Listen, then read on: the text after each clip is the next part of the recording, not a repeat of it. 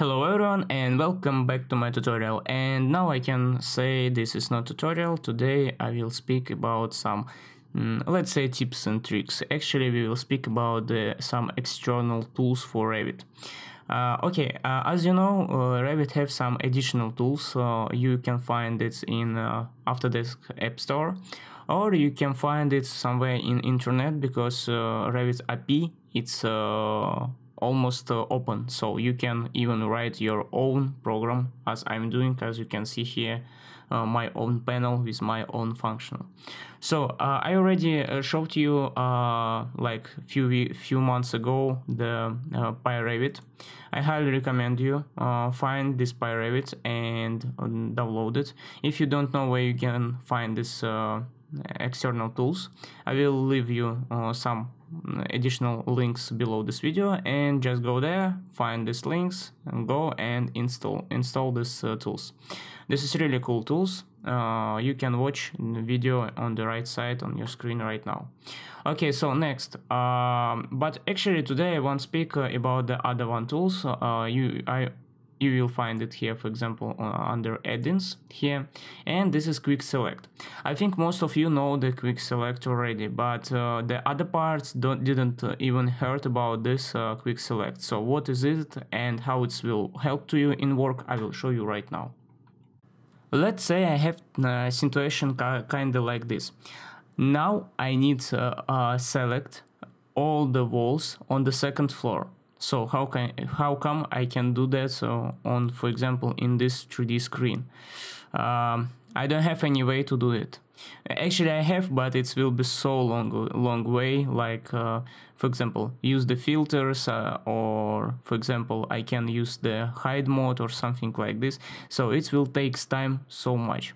So Quick Tools will make this this goal so faster. So now I will switch on my Quick Tools. You can see this is a tab with Quick Tools, and as I said, I need wall on the second floor, right? So I'm choosing the wall, and let's go, for example, let's uncheck here. Where is my level? We will find first level. Base constraint we can find, or yeah, we will use the base constraint and we will use the second floor. Let's say okay. And now few seconds, as you can see, 53 walls on the second floor. If you don't believe me, okay, let's isolate it. As you can see, all the walls on the second floor now right here. Actually, this Quick Select will help you when you need to select some special objects. For example, you need select, for example, let's say doors, but not all the doors, or not just one family. You want to select some you know which type of the family you want to select. So let's go to the doors. Here, for example, we will find the family name, and as you can see here, all the doors with all the names what I have in my project. For example, I need only these doors, double glass door 1. Let's check here, let's say okay. One door, we find it, our one door, it's somewhere there. So it's here, as you can see. Let's make our goal it's more complicated.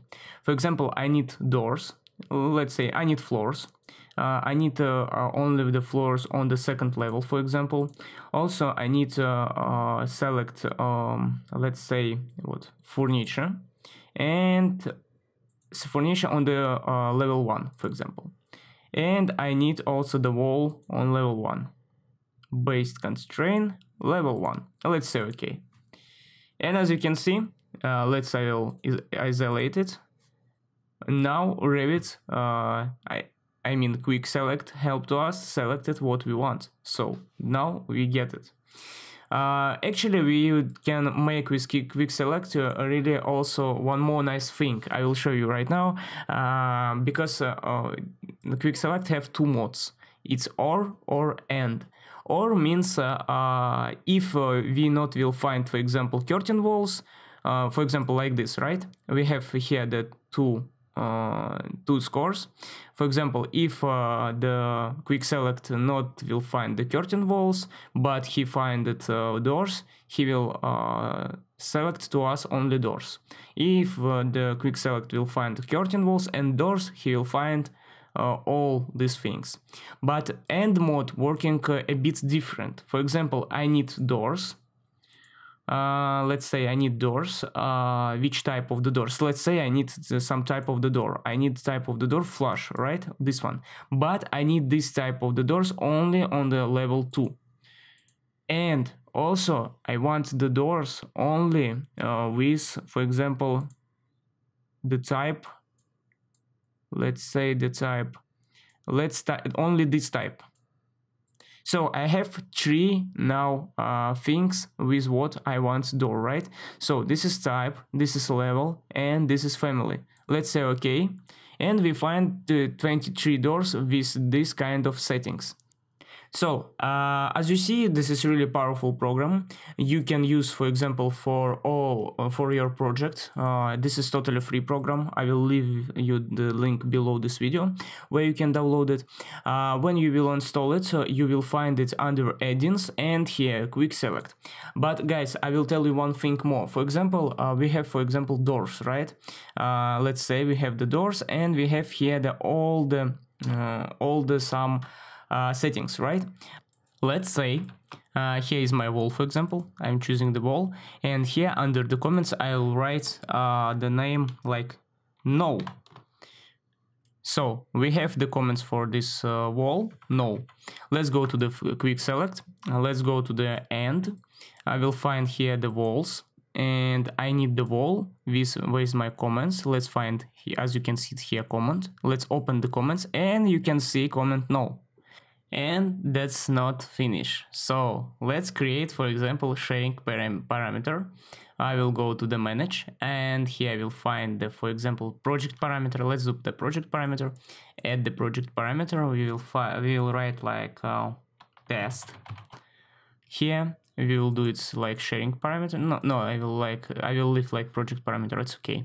We will find here the walls. Okay, let's say okay. And here our test on the walls. Let's say okay.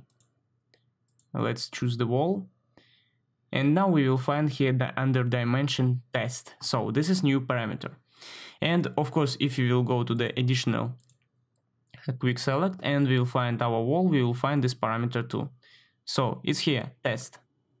And as you can see here now 0 because nothing. So guys, highly recommend you use this tool. So sorry it's not tutorial today, this just some introduction to some tools which make your life much easiest. I think I hope it was helpful for you. Leave the comment, don't forget about the likes, and see you soon. And that's it from today. Thank you guys for watching. Don't forget to subscribe my social media, leave some comments for this video and give some like, and see you next time.